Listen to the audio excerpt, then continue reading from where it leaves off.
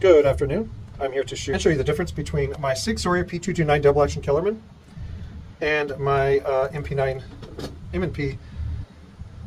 shield conceal carry Smith Wesson conceal. See the difference in size here.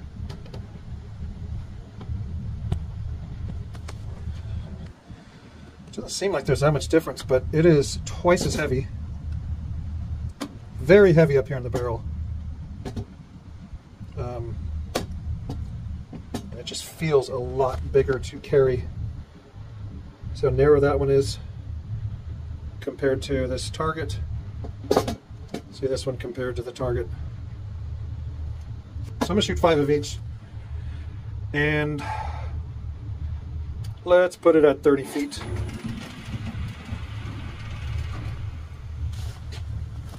And let's see how I'm shooting. All right, eyes and ears. Let's see what I got here.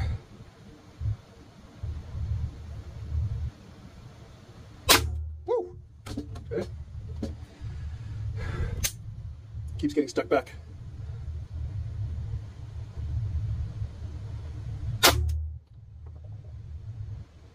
Woo!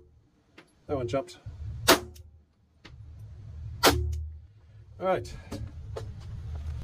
See how I shot. Yeah, I mean, this is, normally I'm shooting like right here in this grouping, but these ones I was like, is this thing gonna fire? You can see the first one I shot good, and I got stuck back, and I knew it was in battery, and I shot the second one, and then these, I just kept firing, not knowing if the pistol would get stuck or not. But that really shows my mental stability is slacking, okay? And that's not right. You should always be pressing that trigger smooth and confidently and not thinking about it.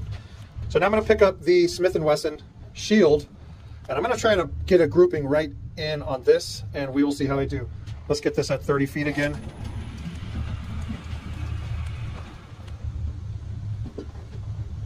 And there should be a round in the chamber because this has a little thing that says loaded when up.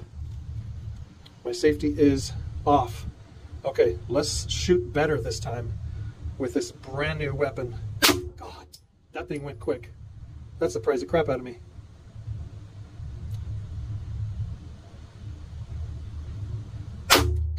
This one's kick is has a lot of kick. That first round, I seriously put my finger on the trigger and it just went. So that was my first legitimate shot right there. 3, 4, 5.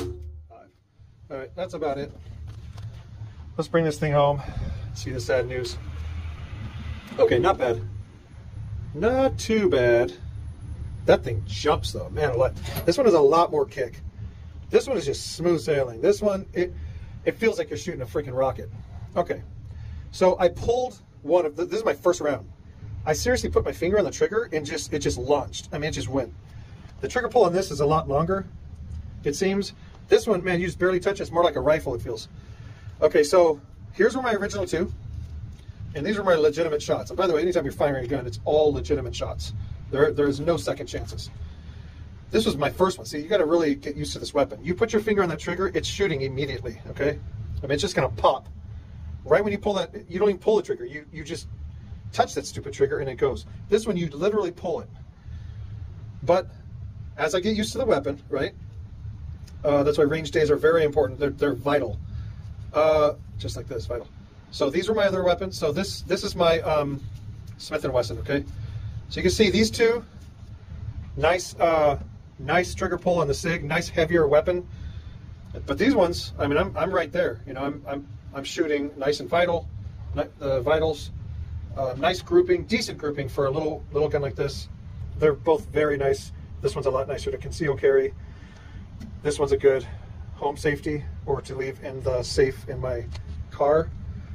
Because if you want a gunfight, if you don't have a rifle, this is the one to have. But this is a really nice one to carry around.